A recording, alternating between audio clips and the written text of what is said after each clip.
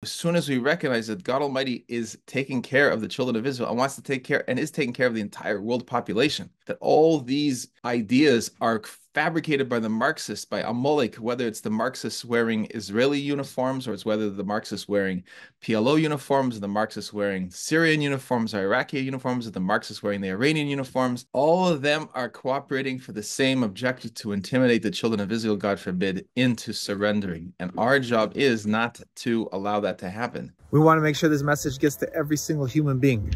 Won't you please help support this work? We need your help to get this message out to every Jew and every non-Jew.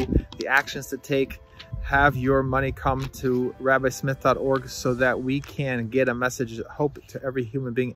In 2004, 2005, when the Israeli government was attacking the people of Israel to get them to agree to use their own forces to accomplish what the Marxist terrorists could not accomplish, which was to create a terror base in Gaza. They were doing that by intimidating the children of Israel and threatening them.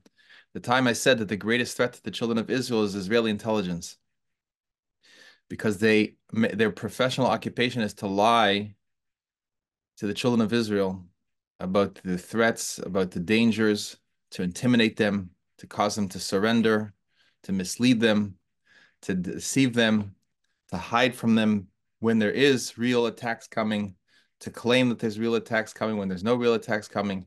It's a tremendous deception against the children of Israel.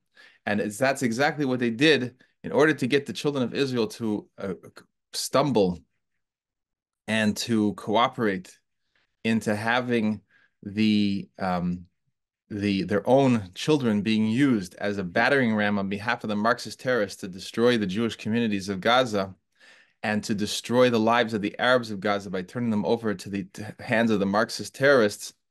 The Israeli intelligence made up statistics, fabricated statistics about population growth and the size of the Gaza population and the size of the population growth to create the impression that it was going to be dangerous for the Jewish people to continue to live in Gaza and maintain the security of the Gaza Jewish residents and maintain the security of the Gaza Arab residents. And these people lied and lied and lied, and the Israeli intelligence lied and fabricated information and came and testified to the Knesset to lie and it released false information and fabricated information to lie to the people, the Jews and the Arabs living in the Holy Land. And that has only increased the lies and the deception. The main purpose of Israeli intelligence is to deceive the children of Israel. And that is what they do. They are doing that now by creating the impression that there's dangers in the world, and it's creating the impression that everything possible to badger and deceive and demoralize the children of Israel into surrendering. And what became apparent in considering this, that we know that the Lubavitcher Rebbe has always pointed out that the land of Israel is the safest place. When people, safest place in the world, it says in the book of Deuteronomy in Devarim, chapter 11, verse 12, this is the holy land, the land that God Almighty cares about and He takes care of, and He's looking, His eyes of God Almighty are on this holy land from the beginning of the year to the end of the year. And the Lubavitch Rebbe would say to people who were concerned about whether they should go to Israel, whether times when one of the other deceptions was going on with the threats of missiles from Iraq, which the Israeli government helped make sure that operation against the children of Israel was successful by threatening the children of Israel with dangers and manufactured dangers of those missiles and intimidating the children of Israel to wear masks and run into the bomb shelters to create the psychological effect of the warfare, to feel defenseless and refuse to defend themselves, refuse to defend the children of Israel against the attacks. And this was all in order to be able to push the children of Israel into surrendering and going to the Madrid, quote unquote, well, the Madrid War Conference. All these so-called peace conferences are conferences of war and how to chip away at the strength of the children of Israel step by step, God forbid, and chip away at the Holy Land and chip away at the lives of the children of Israel and to surrender the security of the Arabs living in the Holy Land. And so the Rebbe was asked by people who were thinking of going to the Holy Land at the time that these missiles were threatened and the missiles were being fired.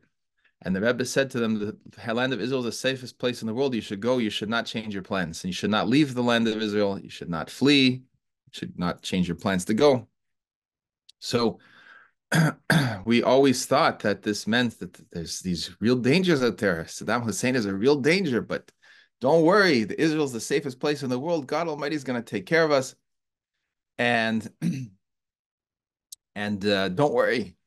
So I want to suggest that the Rebbe is pointing out something much, much deeper. And the much deeper lesson is the Rebbe is saying that the Holy Land is the safest place in the world. Don't change your plans. Don't leave if you're there already. Don't change your plans to go if you're planning to go. The land of Israel is the safest place in the world, and anyone who tells you that there's any danger is a liar.